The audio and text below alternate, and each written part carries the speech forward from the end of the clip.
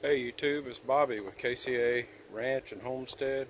I'm going to do a quick down and dirty video on changing the oil on a 2022 Kawasaki Mule Pro FX. I didn't feel like hauling it to the dealership and paying a couple $100 for them to do the first service, so I just decided to try it myself. So here's some of the things you're going to need if you don't want to pay out the ass for a Kawasaki filter. Get you a Wix 51394. It's going to be just fine. The factory loves to put on the filter so tight that a team of mules couldn't unloosen it. But get you one of these little filter wrenches that go on the end. Use a 3/8 socket.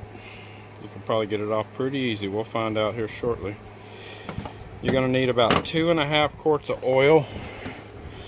All my research recommended Lucas high performance motorcycle oil, 10W40, either full synthetic or semi-synthetic. I couldn't find 3 quarts of full, so I got 3 quarts of semi.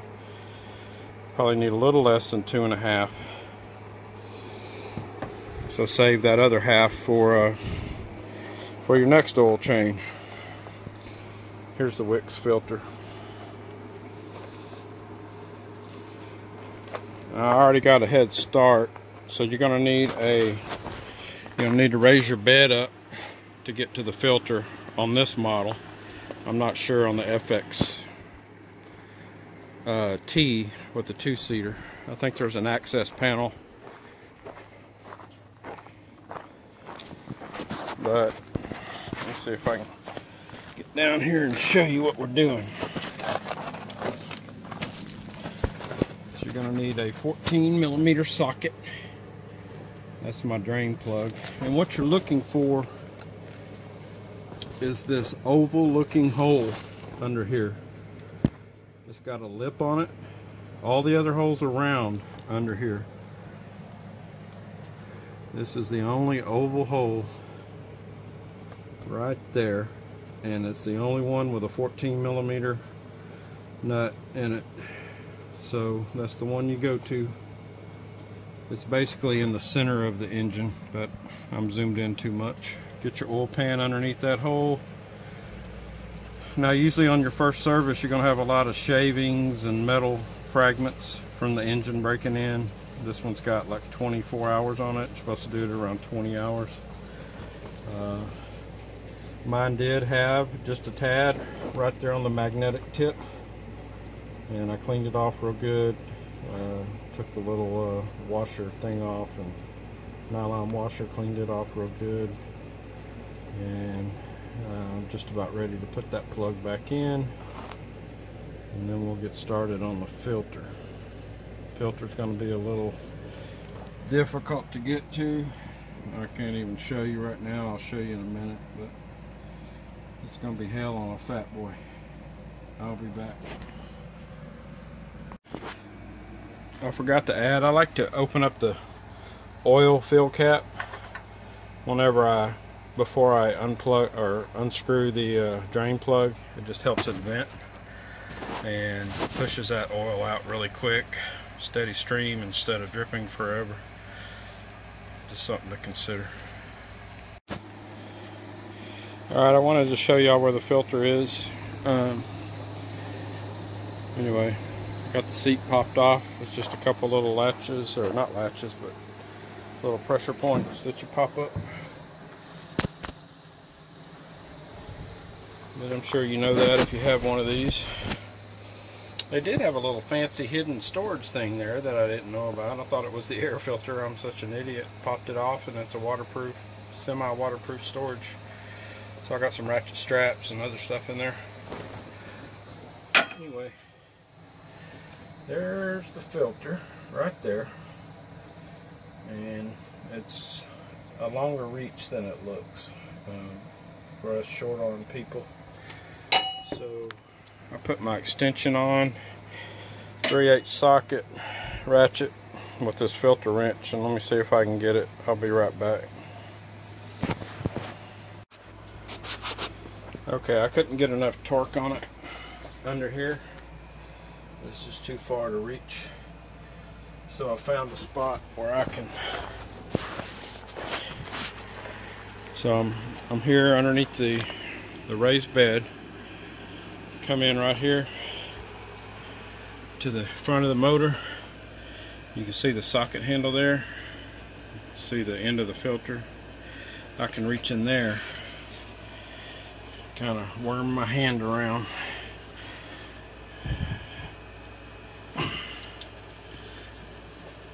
And just get enough torque on this filter wrench.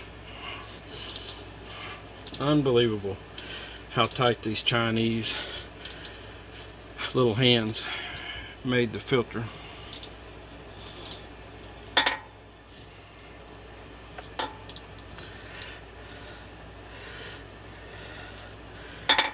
Alright, I got it mostly off.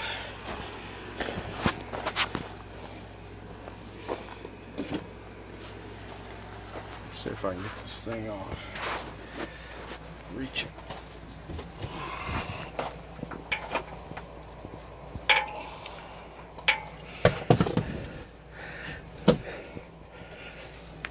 Dang it, tail being short.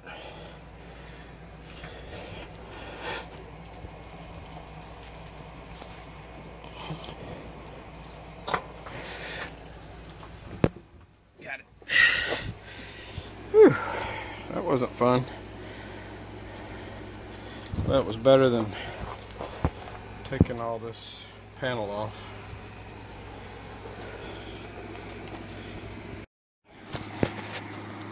Alright, I got the new filter ready to go. You know, it's a paper filter full of layers of paper that'll soak up oil, so I like to pour some oil in there and get it going. Soak up some. Makes it quicker on topping off and getting it to the right level instead of waiting on this to soak it up later. Also, as everyone knows, rub some fresh oil on that gasket. Make sure you keep everything clean. And screw it on. I'm going to try to go hand tight and then maybe another quarter turn or so with the wrench. I don't have a torque wrench or any of that stuff, but I usually go hand tight and then a quarter turn past. Alright, I'll be right back. Okay, I can't remember where I was at, but I got the oil filter back on.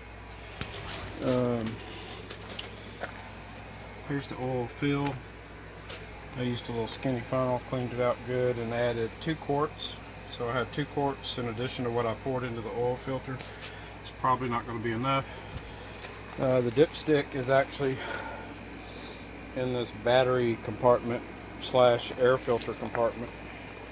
Here's your air filter. It's got 3 locking clamps. I blew that out this morning with the air compressor. The battery sits down low. And the dipstick goes in there. I know you can't really see.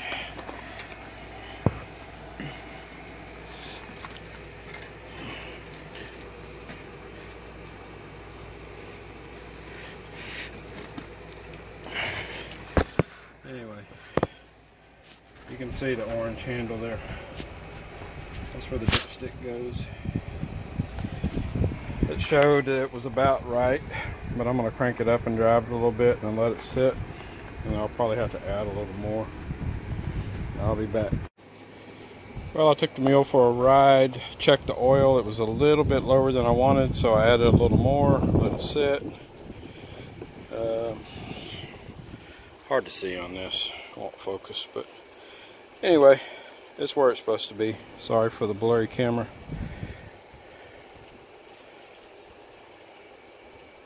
It's in between the 2 dots. I'll check it again after I put a few more hours on it just to make sure. That's about it. I hope this video helped. It probably didn't, since I was learning as I went. So now I'll just put the dipstick up, put the battery and air filter cover back on, close my bed, and get back to work on the property. Thanks for tuning in.